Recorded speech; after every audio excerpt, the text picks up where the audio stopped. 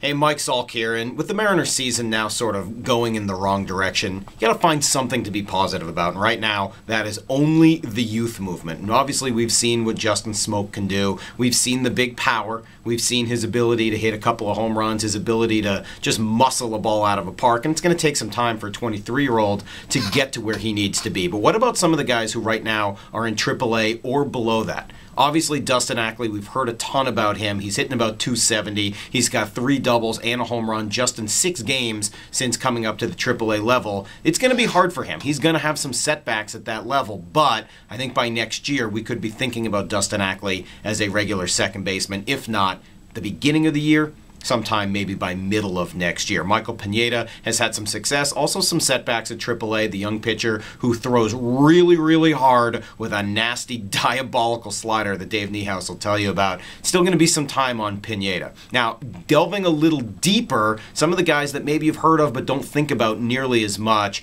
the guy that they are incredibly excited about right now, and talking to Pedro Grifol and some of the other people around the Mariners, Pedro Grifol is their farm director, Greg Hallman. Remember the name? He was the superstar in terms of his athletic ability, 5 tools, but could he actually play baseball well enough to put it together? Well, right now, he's cut down his strikeout rate, which had been astronomical, at least to a normal level, and he's crushing the baseball. 22 home runs so far this year for AAA Tacoma. He's only 22 years old. He's still very young and very raw. He's not going to be ready this year, but maybe by next September, you could see a guy like Hallman come up and contribute to the majors, and I think it also puts a little pressure on a guy like Michael Saunders to contribute as well. In the low minors, there's some nice success stories as well. Nick Franklin is the shortstop who was drafted, I believe, in the first round of the supplemental round last year, and so far, they love him. He is out of his league a little bit as a 19-year-old in High A in the Midwest League, but he has acquitted himself nicely there. Also, another guy to look for is Rich Poitras.